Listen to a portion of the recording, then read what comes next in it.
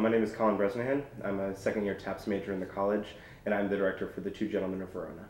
The play is Shakespeare's teen movie, romantic comedy.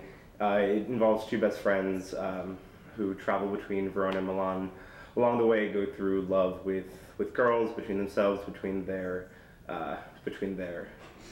servants, and it's delightful and scary as being a teenager is.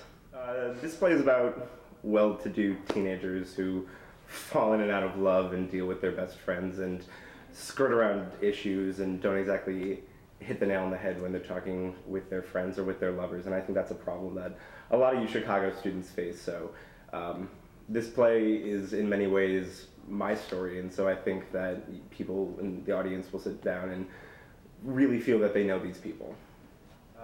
My greatest struggle with this project has definitely been piecing it all together. This is possibly Shakespeare's first play, and as a result, it's very, very messy. And so I've been deciding what I want, what I don't want, and it's been a long series of additions and cuts that my cast and staff has been very, very courageously working with. But it's been hard, but it's really exciting.